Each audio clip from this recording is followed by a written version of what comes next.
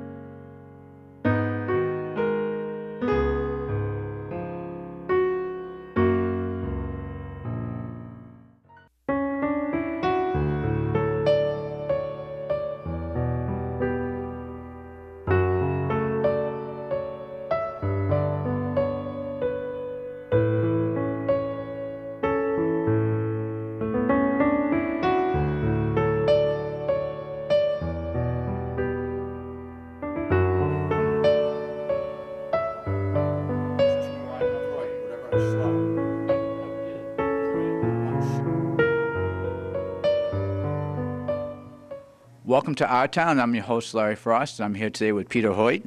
How you doing, Peter? I'm doing well, Larry. Thank you. I'm so excited today because the Elm Street Fire Station is opening up, and Peter's going to be interviewing a few current firefighters and past, correct? That's correct. So here's the mic. Thank you very much, Peter. Larry, thank you. I'm really honored to be here. It's an exciting thing, and I'm really anticipating having a very lively conversation with these men. We'll have with us this afternoon the current fire chief, Jonathan Brickett, the assistant chief, Glenn Fournier. We also have recently retired fire chief, Bill Shute. We have a firefighter, David, a.k.a. Pencil Pickard, who's with us this afternoon to share in the conversation. That's correct. Yeah. And finally, we have Bill Ryan. Bill Ryan is a gentleman who was appointed to the Call Firefighters, I believe, back in 1946 and served until 1989. An amazing man. 88 years old, and I know he'll have all kinds of stories. So we encourage you to sit back and get ready for a trip into Amesbury's past relative to firefighting, present, and possibly future. I'll go behind the camera and let's get started. Sounds good, Larry. Thank you. My name is Peter Hoyt, and I'm the former principal of the Cashman Elementary School in Amesbury, and I'm currently serving on the school committee, and I'm delighted to be sitting with some pretty important people when we think about the Amesbury Fire Department, past, present, and yet to come. We're actually in the building on Elm Street, which is a pretty amazing structure. In preparation for this conversation today, I did a little bit of research and was really quite interested to discover that we obviously sit on Elm Street, which is one of the oldest roads in Amesbury, and we are on the original Carriage Hill. This is where it all happened and where the carriage activity really took place. Also on this site, from the year 1872 to 1884, sat the District 6 Mill Village Intermediate School. It was here for just a short period of time, and then in 1910 the fire station was built. As I said, today we're lucky to have some pretty esteemed gentlemen sitting at this table, and we'll begin the introductions with our former chief at the Amesbury Fire Department, Mr. Bill Shute. And right here is Bill Ryan. Bill is a member of the Call Firefighters. I think he began his service in 1946 and served for quite some time, ending in 1989, and we'll certainly want to hear from you later on, Bill. Dave, a.k.a. Pencil Pickard, who's enjoying retirement from the fire department, but served an illustrious career here in town, serving in the force. And then we're really delighted to have our assistant fire chief. We have Glenn Fournier sitting with us, like your uniform, and also our chief, Jonathan Brickett. Welcome. Before we take a trip down memory lane, I think I'd like to start in the present. This is an amazing building, and I'm thinking about the sweat equity that went into bringing this building back. If I'm not mistaken, and I'll defer to you, Chief Brickett, I believe this building closed in 1991 or thereabouts, if I'm not mistaken. Yes, 91 was the closing. It was just after the Prop 2.5 changes in the state.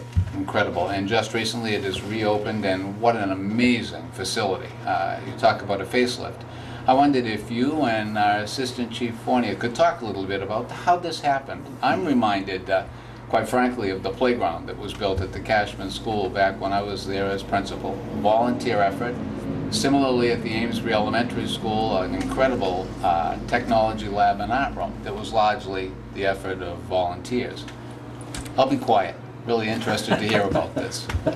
Well, it was started out as a vision, and one of our philosophies in the office between myself and the assistant chief is we want to be fiscally responsible and try to do things the best way we can with the least amount of cost. This building had an opportunity to be rehabbed to a certain point. That was the original plan, and to get our staff in here, and it was all based on the headquarters station being inhabitable right now, based on the mold problem we have. And there's a plan presently in place, and the plan that was in place required us to relocate all our resources over here while they actually did the work over at the headquarters. And as the project progressed and different philosophies came into effect, which was architects and engineers, when you get the engineers and architects in one room, they start to collide maybe a little bit. And we had the opportunity to staff this building with 50% of our staff and keeping 50% of our staff over there. And as it related to what needed to happen here was huge vision, and the byproduct is amazing.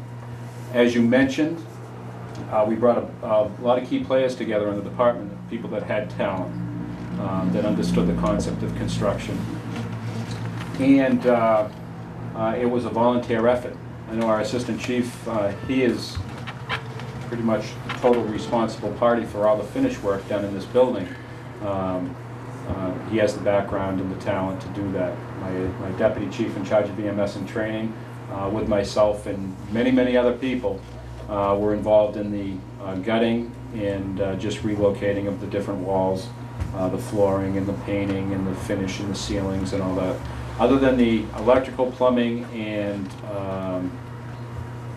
a heating system, we actually hired contractors because not one of us had a license that could handle that type of a job. But this is just the byproduct of really an amazing group of people getting together and resurrecting this.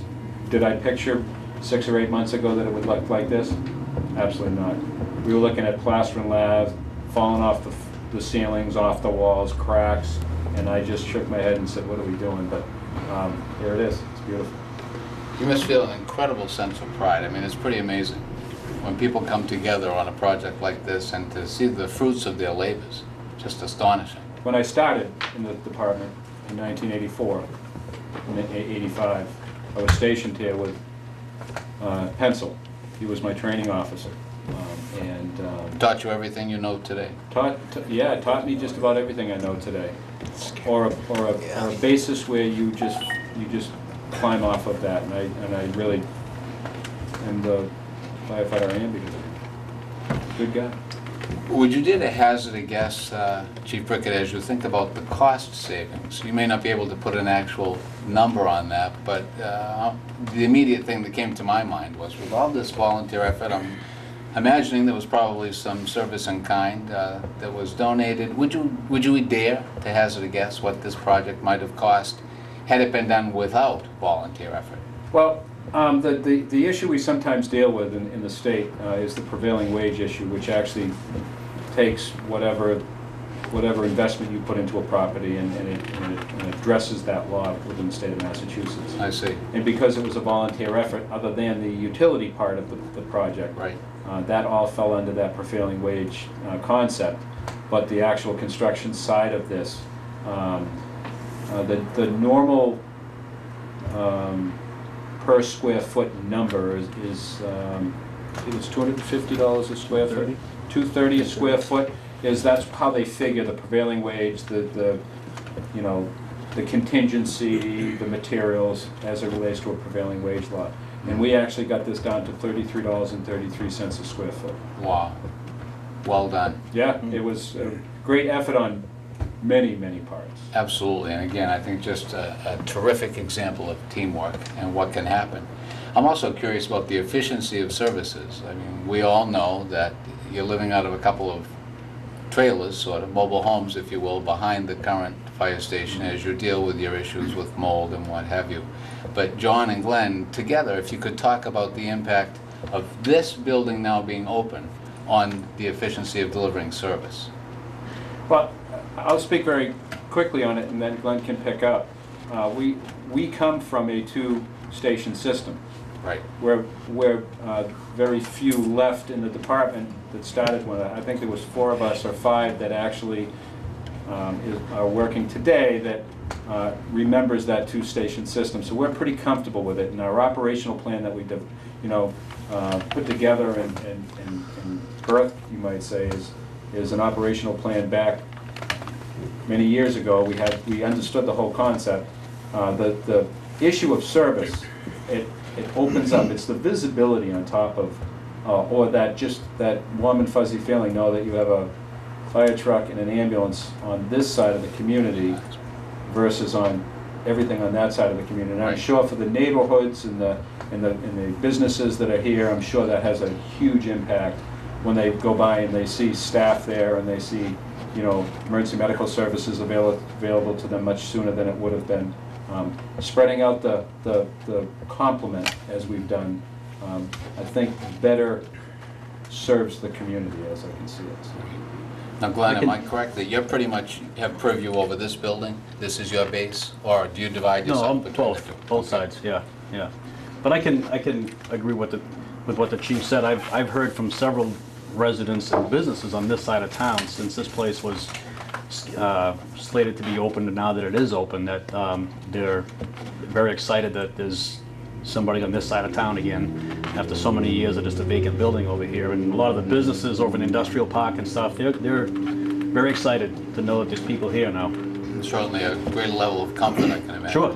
Yep. Dave, when you think back to your service, was this building open for the better part of your tenure as a firefighter? Yeah, well, that's really cool. I came in '76, and it was open. And you worked out of both? We got transferred back and forth. Yeah. On some type of basis when the chief felt like he wanted to do that. Sure. Yeah, so everybody got a chance to stay over here. How many chiefs did you work under? How many chiefs? Let's see. 4? 4. Something like that. Very good. I'm also curious, just a question for my own edification, is interest in this line of work. Is it something that you always knew you wanted to be a firefighter when you were a young man, or even as a child? No, I worked at Sands Garage, and Arthur Gaudette, the old chief, used to come in. Right. Bobby Foster, he's the one that actually talked me into taking the test. No kidding. Says you got nothing to lose, take the test. And the rest is history, Other right? than that, I had no other interest, but that's history. It was the job made for me. Yeah. Loved it. How about you, Glenn? Yeah, I can remember growing up on Congress Street down the other end, 10 years old, riding my little bicycle up here, You know, back then they used to have the Explorer Post program, you know. Okay. And I, you know, pedaled my bike down Congress Street to here, and I stopped in here one day and, you know, asked to get information on that. And believe it or not, I think it was Bob Gacton that was here at the time. You know, he told me I had to go uptown to the other station and talk to the deputy up there. So I pedaled all the way up there and met with Deputy Fredette and gave me the old pat on the back, you know, and said, "Sorry, son, we don't do that anymore, but, you know, come back when you're 18 and keep the faith," and opened the door, and off I went. Came back when I was 18. Not bad. Is there a history of Fourniers in the fire department? No, I had an uncle, just did? one uncle that was a call man, Armin Fournier. Yeah. Yeah, that was, Call that was Froggy. There you go, that's where I get it from then. Froggy. We call him Froggy. That's what they call me. Yeah, a ladder truck. Now, how about you, John? Good. Was it pencil who had an impact on your professional life, or were there other things that There was a couple people that had an impact on my career in the fire service. My great-grandfather was a firefighter in Haverhill. I see. I was the only one out of the 4 boys that actually went into the fire service. But I had friends in the fire department, and they encouraged me to look at that, and it interested me to no end. I mean, I was like Glenn. I don't think I rode my bike down here when I was 10, because I think I'd be grounded forever. All right, a little bit of a haul. But I think all in all, just knew a lot of people and really always had an interest in doing this. And I got to echo what Pencil just said. You know, this job was made for me, and this is the best career I could have ever chosen. I don't think I'd want to do anything else. Right. Now, John, what was your hometown? Amesbury. Amesbury. So, again, we have an example, and were you Southampton, Pencil, or Amesbury? Amesbury, I was Okay, born so here. 3 men giving back to their community. I mean, that speaks volumes about Amesbury, but also about the fire department. I want to take a step into the past for a moment, if I might. Bill, how does it feel to be referred to as the former chief of the fire department in Amesbury? Just means I'm getting old. No. No, it doesn't bother me. First of all, how's retirement been for Very you? good. Very good. Now, you're keeping your hand or a finger in the fire department in some way? Not at all? Not really. You know, I think it got to the point when it was time to leave. It was time to leave. And I started, ended that chapter and started a new one. Here's your hat, what's your hurry? Yeah. Listen, as you reflect on your career, how many years in the fire department? Counting call time as Yep. a call firefighter, 35 and a half. Wow. Is there any one thing that you're most proud of as you reflect on the time you spent serving Amesbury in this capacity, or as chief? Boy, that's a tough one. There's a few things, but probably the thing that most was, in my years as chief, was being mentored by the former chief, and then being able to carry on his visions and his ideals to a whole nother level, and making the transforming, whatever is the word, try to bring it into a safer environment for the firefighters and new technology. And I think when I left in John's hands and Glenn's hands, that it was, we had set up a program with John's help and Bill Frost's help to incident management system on scenes, keeping firefighter safety. And I think the proudest moment is over the 4 years plus of chief was that all the incidents we had a lot. I think we had one minor injury through the whole thing, and no one ever got seriously hurt or even, God forbid, killed in the job. And I think if you want to look, I look back there, that's the one thing I'd be proud of, is that the fact that we were able to move ahead and safe-wise and still do the job efficiently without putting guys at risk. And I think that's probably one of the proudest things I've done. Well, I'll tell you, that pride is justified. We think about the Worcester fire and the other tragedies we've heard about around our country. It is pretty remarkable when you think about the history of the Amesbury's Fire Department. Transition. Was it a difficult thing for you and you, Glenn, as you transitioned into your leadership role and took over from the regime of Chief Shute? I have a great answer for that. Yes. and the reason why I say that is the day I was appointed to chief, and the mayor handed me the key to the office and said, "You are now the fire chief." I sat at the desk and I put my hands on the desk and I said, now what do I do? So I actually took a ride. I met with a really close friend of mine, which is Chief Ralph Spencer in Merrimack. Okay. And I walked in and I said, what do I do? And he gave me some really good information. Treat people the way you want to be treated. And don't be afraid to step out of your comfort zone. And I've actually taken that really kind of deep down to heart. And Bill didn't just walk away. Bill actually, I was his deputy chief for 4 years. And he was instrumental in making sure that I had the core values and the understanding of what to do.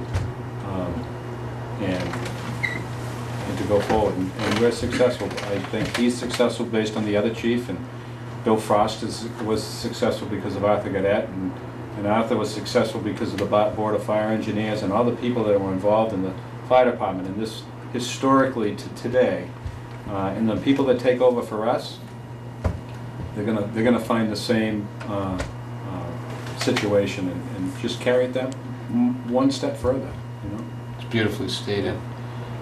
Our historian, Bill, a lot has changed, hasn't it? Yes, there is. But if we're thinking, now you correct me if I'm wrong, 1946, Right. you were appointed call firefighter. Yes, You served in that capacity until 1989, right. a couple years before this building closed.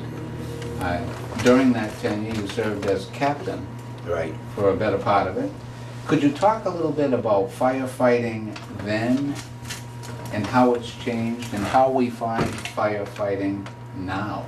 And there may even be some stories you'd like to share with us relative to this building, because I know you're in this neighborhood. You could probably walk to work if you needed to. Be really interested to hear what you might share, Bill. Well, my first experience, it came on in here with a gentleman who lived next door. His name was Murphy. We were the first two appointed after the war. And I was assigned here. And the old Maxim, I don't think you gentlemen know the old Maxim. We know it, but we never It was a saw it. 1,000-gallon pumper. It was a real powerful truck. It could go uptown through the square like nothing at all. When the old engine 2 came over here, it used to kind of chug up there. Well, anyway, I started here. Scotty O'Neill was my captain. And everybody that I served with today are deceased. I'm the only one left. So, my first experience as on the engine company, in 1947, there was a chief's call came in. We came over the station here, and they were sending us to Maine. I don't know if people remember the fires down in Maine, but Maine was really burning. the Great Woods fires. Yeah. And Engine 3 was designated to go down to Maine. And I can remember that night we left at something like 10 o'clock at night. George Grant was the driver of the pumper, and I figured who else was on that night with George. But we left here with the blessing of the selectmen were over here. And Louis Bartley was the deputy chief, and Armin Udon was the deputy chief. They went down in their car, we went down on the pumper. I can remember that night, I got on the top of the truck and laid up there. I think Duke Derlin was with me up there, but the rest of the guys were hanging on the back of the truck, which is you don't see that today. That's a no-no today. But that's the way we handled things back in them days. But that was quite an experience down in Maine. I say Scotty was our captain, and one thing about when the captain was of an engine company or a ladder company, he always had the seat beside the driver. If you took his seat, you were in trouble back in them days. And when Scotty retired, Tom Coffin, I don't know if you people remember Tom or not, but he used to run the Daily News up here. And he was the captain. And when he retired, I got called up to the engineers and they appointed me. As far as dates are concerned, I don't remember the dates or anything, but I was about 20, 25 years as captain over here.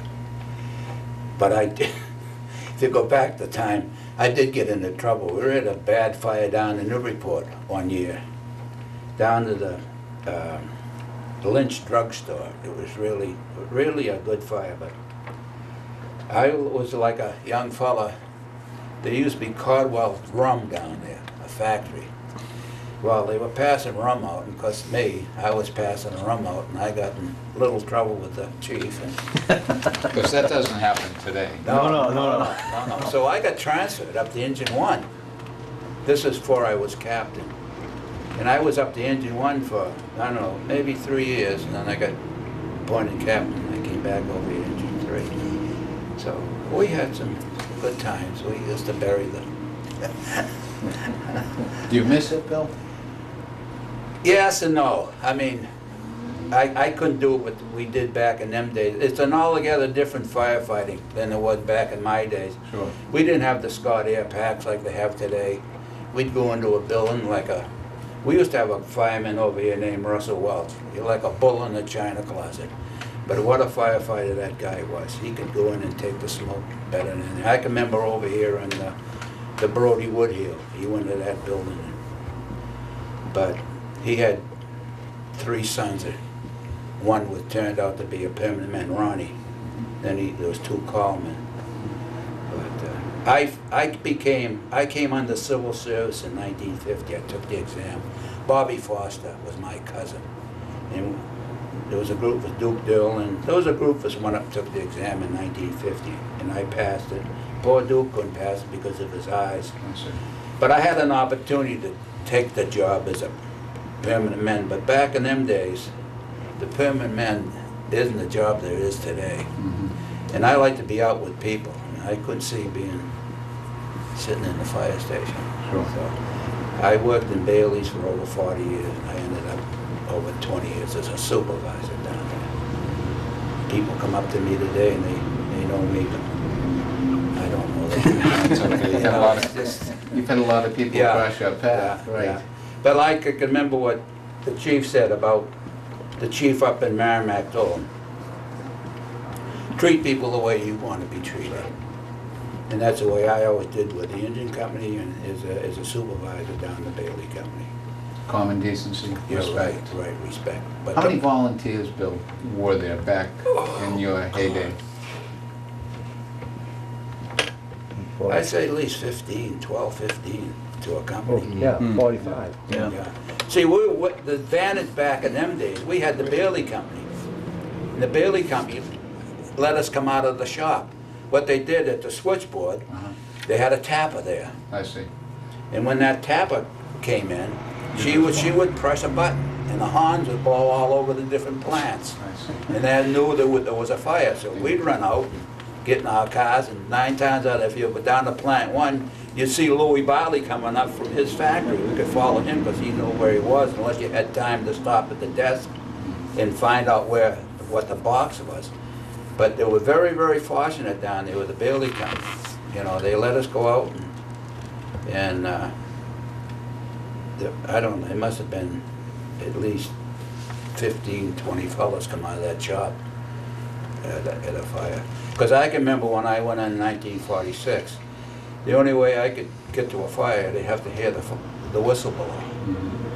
And the wind was blowing east, blowing the west. You wouldn't hear the alarm on this side of town. And then they went from listening to the whistle, they went to a tapper. We had a tapper in our house. And you'd get the same signal that you get at the fire station.